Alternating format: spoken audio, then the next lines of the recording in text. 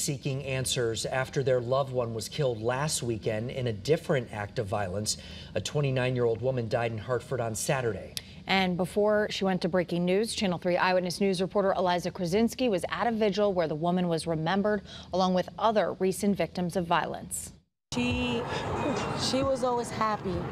She was a classy girl, you know, a woman that worked since she was 16, you know, very, very intelligent head over her shoulders. She had a future. She wanted a family.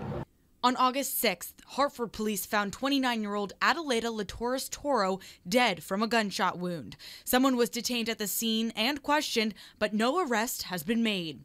Her sister says she knew something wasn't right that night. I knew that was my sister was dead. I spoke to the officers, they gave me the signs. I described it to the detective. I wasn't able to see because they said it was ugly.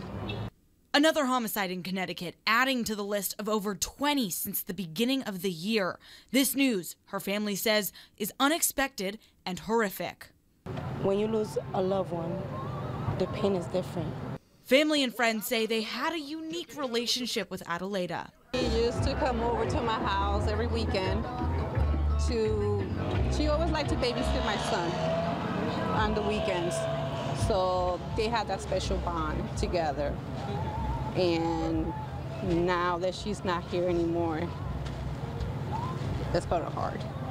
Her family holding on and staying strong as they seek justice for their loved one. I'm not going to give up.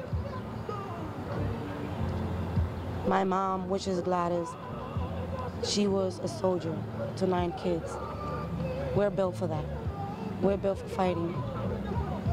We're built for going to justice, you know? I'm just waiting for that court day just to be there ready.